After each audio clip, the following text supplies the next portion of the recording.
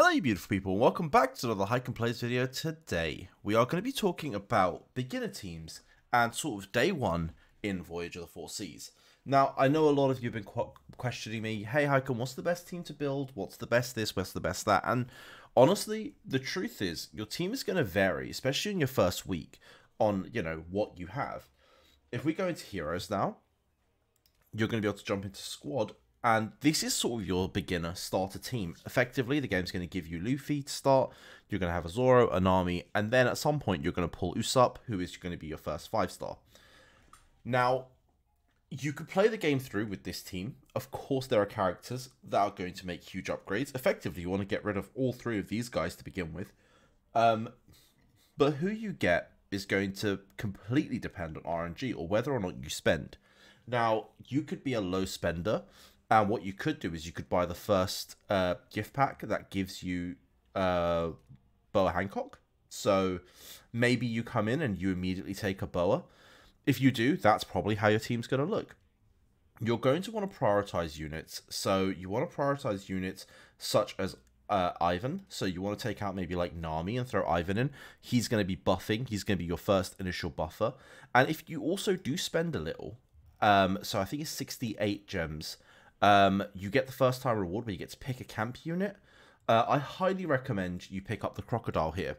So by the end of day one, with, I don't know, maybe like 30 summons and, topping up, I think it's like 60 or 90 gems, this could be your team. Your team could look something similar to this, because you'll get the Crocodile and the Boa within those, within those top-up rewards. If you don't hit either of those, you are still, I think it's in your first 40 summons, you're guaranteed a core unit. Your core units are going to look with a core, like just a core banner on it. And typically, whichever core unit you hit, you want to be using early on. Another really cool tip for, early on is if you have Kobe, he is a fantastic unit. And I mean a fantastic unit. So you can level up to 100 and he will actually carry you through quite a lot of content to begin with. For me, it's just a bit of fun. I love to use him, but yeah, your beginner team is going to look something in the region of, and this is assuming you spend a tiny amount.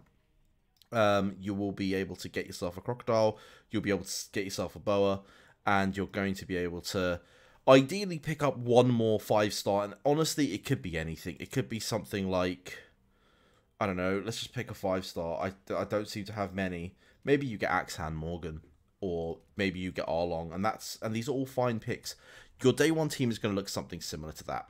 Now, coming out of day one, you're going to slowly start to want to think about where your team goes. Now, of course, it's all about RNG, and it's all about hopefully getting some of those units, but the game is very good and generous at giving, characters away. So, by the end of the first week, I would say, ideally, in an ideal world, you're going to want Kuma. You're going to get him for free anyway. So if you can pick up another copy of him, he's a fantastic tank. If you've topped up, you should be able to get your hands on a Crocodile. So now we cemented those two tanks for you. Of course, you might get slightly better units as well. But for now, let's just cement these two. You are going to have access to someone like Frankie, who's a fantastic tank. I think by day 2, you should have access to Frankie, if not by day 1. So if you don't have Crocodile, maybe you just go Frankie. Maybe you didn't top up and you're completely free to play. This could be what you're running. And then, realistically, almost every free-to-play player has Ivan. He is just someone that you just need to have. 100% go and take him. Vivi is an amazing healer, so maybe you can use Vivi and Perona. If you've topped up, you could definitely be using the Boa as your main damage dealer. If you haven't, then you have a number of options. Maybe you got lucky and you picked up Enel, so you can use Enel as a damage dealer. There is a couple of damage dealers, and we do have a tier list. If you look at my tier list videos, you'll be able to see the different sort of characters and like where they rank. So Enel would be better than Boa in reality. On top of that, you could be getting maybe someone in the region of Mihawk, who is, again, another good damage dealer. He probably wants to be more frontliney, but there you are. But again, if you can get Enel over Mihawk, I would. Maybe you got lucky and you got yourself a Kizaru. He is fantastic. I mean, and of course, there is always the best damage dealer in Garp. But I completely understand if you don't end up hitting Garp. because he is like, you know, he is effectively that pay to win character. I mean, again, looking at some of these, you know, Marine units, maybe you get lucky and you hit an early Big Mom. Big Mom early is really strong. Imagine having Garp and Big Mom early as like a free to play.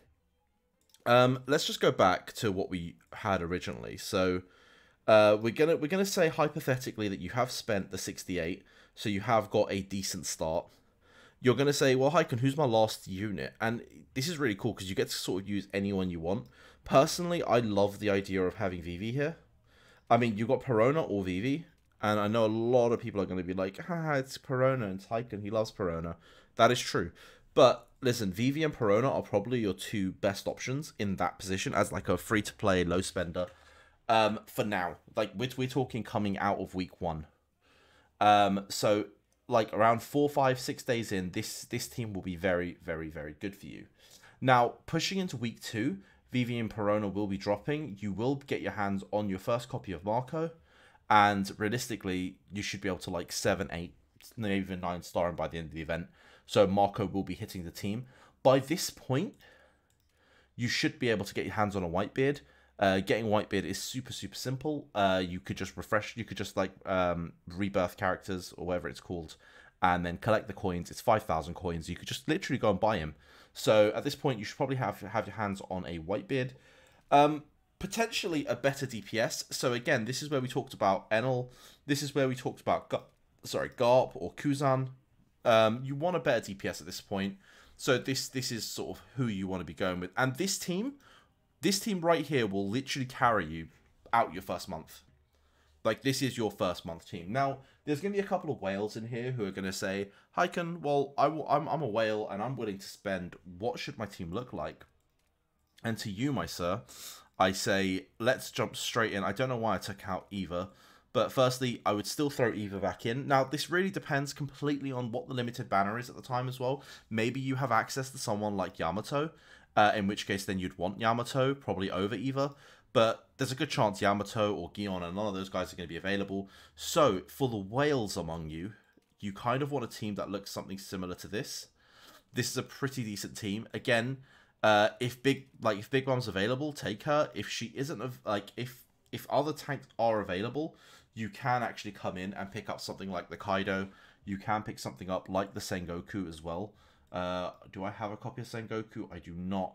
So I don't actually have a copy of Sengoku or Kaido. So for me, I'm going to showcase the Big Mom, but Sengoku or Kaido work just as well. And then long term, right? So this is your sort of starter week 1 build.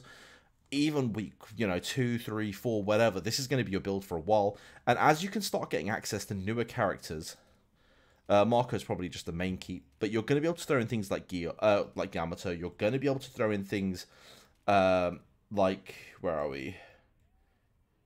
We should have some more people. Oh wait, I'm looking at the wrong thing. That's why. Give me a second. There you go, Gion. You should be able to throw in things like Gion. I don't think I have a copy of Zephyr on this account, but Zephyr's really good if you want to then like switch into a Marine team and you want to start thinking more long term about your teams. Effectively, Ivan's going to be one of those characters that's in your team for so long, and then at some point you're just going to be too strong and you don't need him, and then you can look at other alternatives that are, just slightly better. Maybe you get lucky and you end up getting a King instead of Garp. I mean, there is a whole comp around trying to play King. You definitely don't want to go Kaido, and he is also another good damage dealer, but unfortunately we're not going to see a lot of Kings at the moment, and the simple reason for that is, well, Kings sort of come out at the wrong time. The current event cycle doesn't really allow for King. But yeah, guys, a team like this would be absolutely, serving all purposes for you. So yeah, as you get more characters, definitely you can then explore your options. And just try and 12-star as many things as you can, and, we can mix and match. But yeah, I just wanted to run down, like, where sort of team building and team thinking goes. It doesn't matter who you get at the end of day 1. End of the day, it's day 1, Like, but you want to try and think, what do we do at the end of the first week, end of the second week, and depends on what you're sort of spending on. And this will just give you a rough idea. Again, use those tier lists. They are very, very useful tools. And then slowly upgrade your team. Don't be upset that you don't have Garp day 1 or you don't have Big Mom day 1. There are alternatives and just as good, and like those alternatives are just as good. So, yeah, Boys, thank you all for watching. Hopefully I'll see you guys in the next one. Peace.